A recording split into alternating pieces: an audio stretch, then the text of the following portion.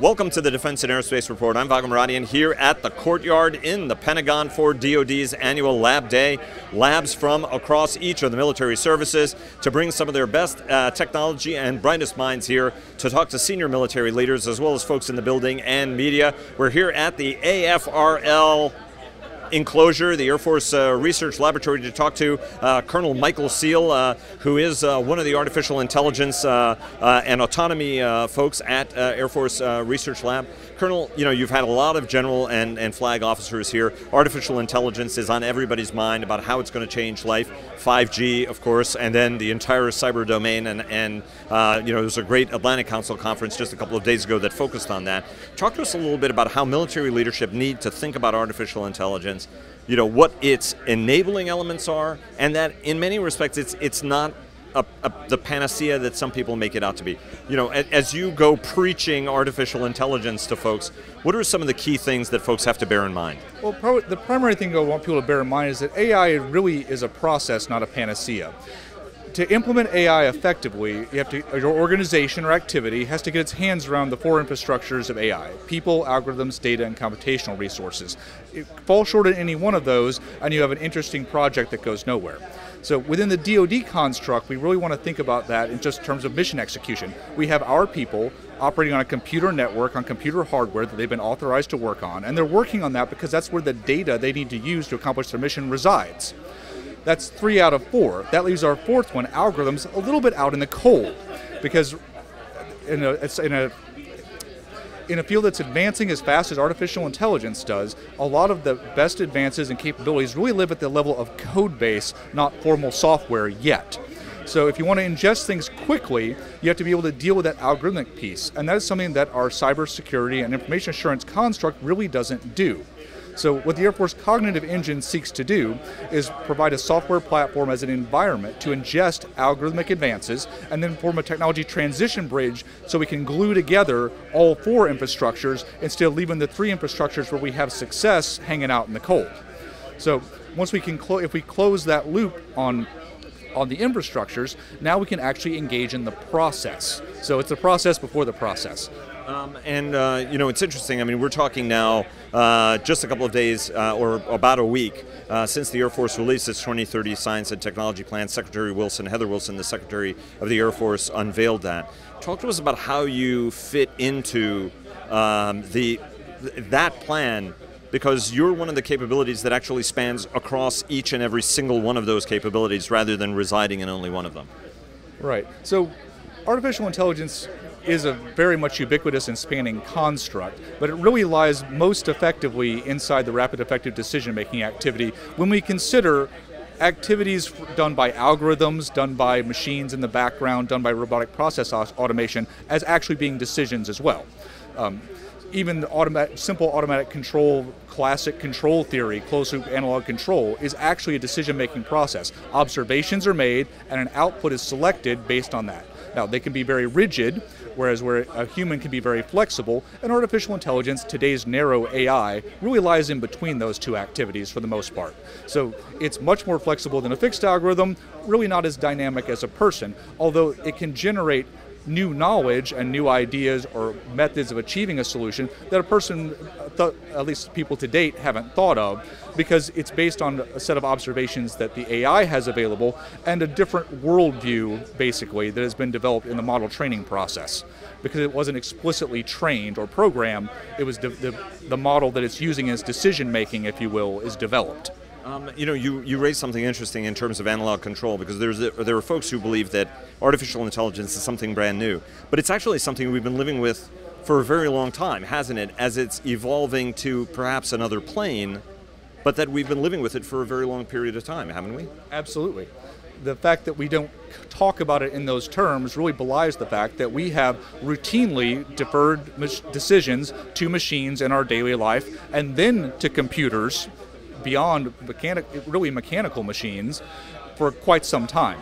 We're actually quite comfortable with it, we just don't think about it that way. And I think some of that comes from the conflation of all artificial intelligence, which is a subfield of computer science, it's just math, with the artificial general intelligence concept, which can be a little bit more scary. But when it comes to, for example, weaponization, I don't want to necessarily get into this, but actually a lot of our systems are already using their onboard programming to make actually relatively complex decisions, even in a weapon cycle. Well, if you want to take a historical example, an original AIM-9A Sidewinder is an autonomous weapon. When it's released off the rail, it sometimes chooses to track the designated target, and it used to sometimes track the sun. Right. That's a good way of putting it. It's like, right, it's seeking its heat source. So give us from. There is, a very robust debate about where the United States stands vis-a-vis some of its competitors. Obviously, the question comes up as China. As somebody who's engaged in this field, how do you look at this dynamic advantage? Where you see a potential adversary having an advantage, and what do you see as some clear advantages that the United States and its allies have? Even if there isn't a 20% national S&T investment goal that's going into AI, how do you see this space as a military person, but also an engineer and a scientist who's working in the field? So strategically, we have to consider winning an AI contest, which may have been sort of declared, as a multifaceted construct. So there's the race to develop the next most amazing algorithm, the next advance in the science of AI. But there's also the race to apply AI the most effectively, which when you consider that has to be a possibility, or companies would not be making billions of dollars per year applying AI that exists today, the question becomes, who's going to win that race first? Who's going to develop the organizational structures to transition artificial intelligence advances the most effectively and the most quickly? Faster is not always better, but we do have to win the total construct. And that's where there's a little bit of a disparity of advantage. If you, in a more authoritative construct where you can make changes dynamically by fiat, that you can make certain things happen quickly. But that same construct tends to run against creativity and low-level innovation.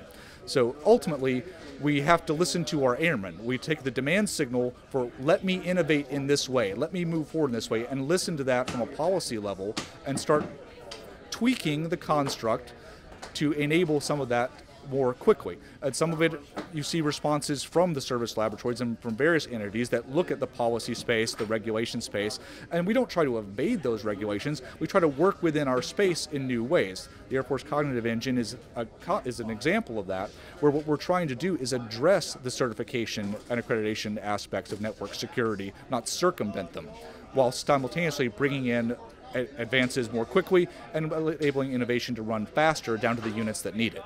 And so tell us a little bit about ACE, the Air Force Cognitive Engine. So the Air Force Cognitive Engine is a software platform to enable AI innovation.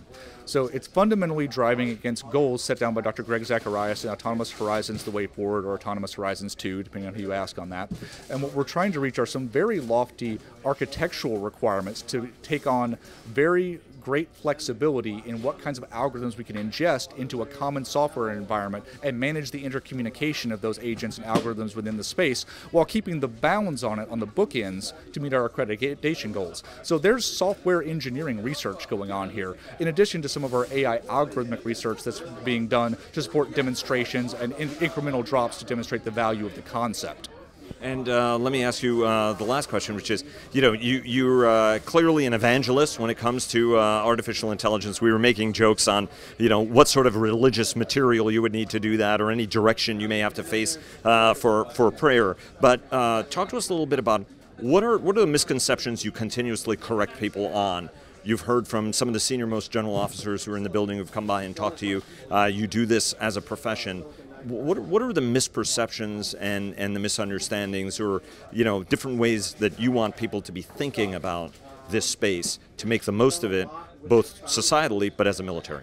Right, I don't like to poke people in the eye on the misconceptions. I generally just try to explain some of the realities of artificial intelligence, which is artificial intelligence intrinsically exists inside a continuous improvement process. So when we start looking at making an AI solution to a problem, the first question is, what are you doing today? Do we have to get our hands around the problem and our process that we're already using to try to address it? Understand that. Understand where the data that we're using to drive those decisions comes from. Maybe backtrack to cleaning up that data or changing the process that we use to generate that data so that the generation process is either seamless to those generating it or at least provides value back to them on a recurring basis. Otherwise, our end users and our data providers are our biggest biggest data poisoners. But if we address those concepts in terms of continuous improvement process, we find that we make changes towards AI readiness that deliver value to our process, even if we don't actually do an AI solution. If we stop at robotic process automation, if we stop at better data analytics, if we stop at, we just improved our process and we're doing better, we're buying back readiness. So going for a moonshot that says AI is going to deliver this amazing capability cold never really works. And every writer and much more esteemed professor of this concept than I am will tell you, don't do moonshots. We start with where we are and we build it up, because it's in that building process of improving the processes we use and the way we use and think about data towards a real activity that slowly changes the culture of how our workforce engages with data. And that starts to build the trust in autonomy and automation, the belief and value of managing data, and that's how you build that forward organizationally. That begs one question, though, on autonomy, and this is my last question. We were talking to Jason Pusey over at the Army Development Command's at the Army Research Lab, who does autonomous systems, and he was saying, look, it's a very, very sophisticated robot. It can pick a backpack out, can find a backpack in a space, but it's getting into the room. You and I don't think about the hundreds of different kinds of doorknobs we run into, right? We have to program that in. Does the door open in or out? Things that we intuitively don't even look necessarily like we know, oh, this door goes in or this door goes out. When you look at AI and you look at autonomy, how much more work do we have to do? Because the notion of fully autonomous systems to operate in a complex battle space is, it's like when you start to pick it apart, you realize how complicated it is, whether it's in undersea, whether it's on land. Sea surface may be a little bit easier because the terrain is, but you could easily hit something that's just under the terrain, right? A cargo container or something like that. So as you look at this sort of space, what is the realistically executable AI autonomy future? Because folks are talking about this as sort of a limitless sort of thing, and if you look at it, that's kind of a challenge that's dependent on software programming, data, computing speed. As Michael Fanto, we talked to him about how quantum changes that. Talk to us a little bit about this nexus and how we need to think about that space, because there's this tendency of thinking that this sort of wholly autonomous future is right around the corner, and it would appear that for some of these applications it's a little harder to do than not. In most cases, I would conjecture that the autonomous future we'll have is a future of teaming with autonomy, human-machine teaming with autonomous systems. And those systems aren't necessarily going to be physical systems like a robot, but autonomous agents inside a computer environment. Autonomous activities in our command and control structures, where some decisions are being made by computational methods rather than by direct human intervention. But to do that, we have to generate trust in autonomy, which really means, from an AI perspective, explainable AI. The modern second wave AI, neural network centric, has problems with explainability because it winds up being something of a black box. That's where a number of research areas are focused on trying to correct that, on trying to improve the status of those things. But I would harken back to earlier first wave AI expert systems that deliver value every day. These are rules-based systems, and those rules might be developed by individual experts coding it, or by actually machine learning driven processes that generate multiple values and test those. So the level of, when we talk about a future with autonomy, it's really not a future dominated strictly by things going off doing their own thing without input or engagement. That's wholly unacceptable. The future of autonomy is really linked very tightly to the ability of autonomous systems to work with us inside a teaming construct. Especially when it comes to weapons release and weapons. In particular, in terms of weapons release and direct action activities. But there are other command and control decisions that are equally as important that don't involve a weapons release, that someone has to make that call. And that's a case where we would need the peer task and cognitive flexibility for an agent to be in the driver's seat up to a certain point, then take a human input, having given the COAs or possibilities or recommendations, and then once given that COA, continue on. And that's probably actually a host of algorithms or agents running together as an autonomous team itself, teaming together, not a single master algorithm.